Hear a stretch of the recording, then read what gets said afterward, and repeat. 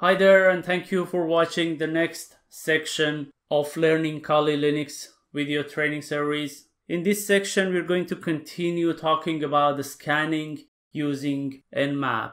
So we talked about Nmap and started obviously doing some introduction about Nmap and how it's used. In this video, we're going to talk about OS detection with Nmap and how we can basically detect operating systems using Nmap. So there are a few different options on Nmap which could be used for OS detection. Basically, -O or -A are the most common options that they are used on Nmap. And basically using -O or -A option, you can tell Nmap to try and do some fingerprinting on the operating system and try to figure out what the operating system is. So Nmap would do some port scanning and obviously would do some analysis based on the identified ports, open and closed ports, and try to figure out what the operating system could be. Obviously, we have different port structure or different ports used differently on Windows and Linux, and that's how it actually can figure that out.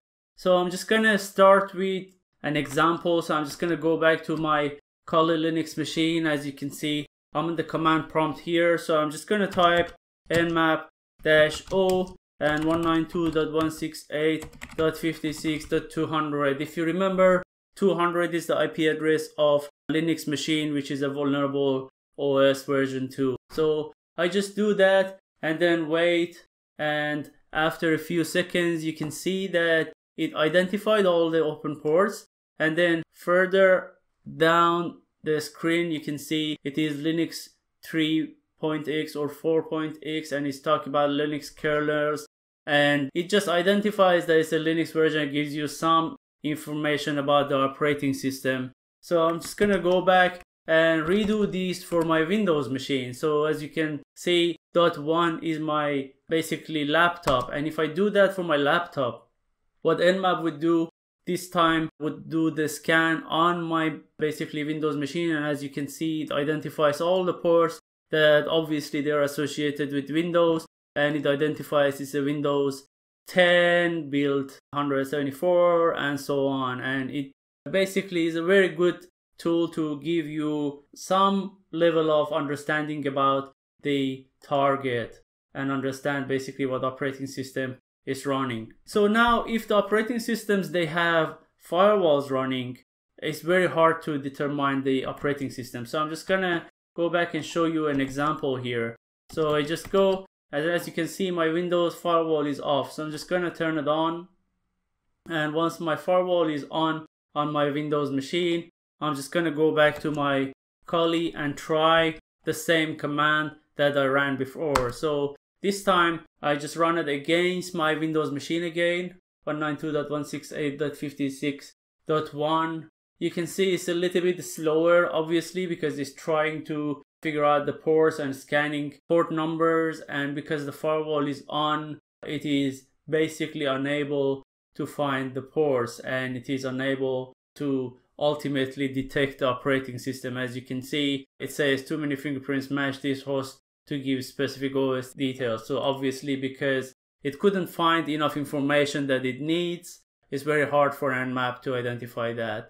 So in these scenarios, sometimes you have options, which I'm going to talk about that in the slide again, but most of the times when the firewall is on and there is really not much services running on the machine, that's what you will expect to see that. One useful option that I'm just gonna explain to you is just to save time when you're doing OS fingerprinting on a range of IP addresses or a network, is --OS scan limit. So by using that, basically you're telling Nmap to avoid trying to detect the OS if you cannot find one open and one closed TCP ports on that host. So if that host has a firewall basically enabled or doesn't have any services running, Nmap cannot find any open or closed port on that host.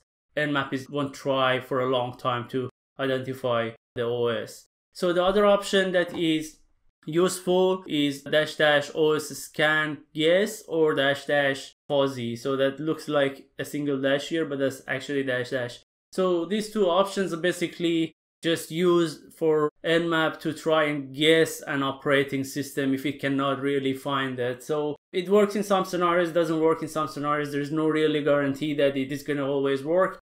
But if Nmap has kind of a limited knowledge and could guess basically what the target operating system is, but it's not sure, it would basically, using these options, would return the result for you, and it would give you basically what the operating system could be.